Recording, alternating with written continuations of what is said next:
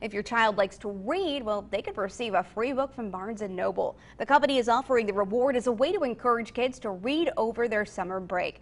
All you have to do is sign your child up on their website and print out a reading log to fill it out.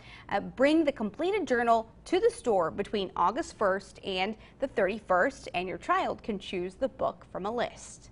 For more details and a link to the registration to the books, you can just head to wearecentralpa.com. You'll find this story under the local news tab.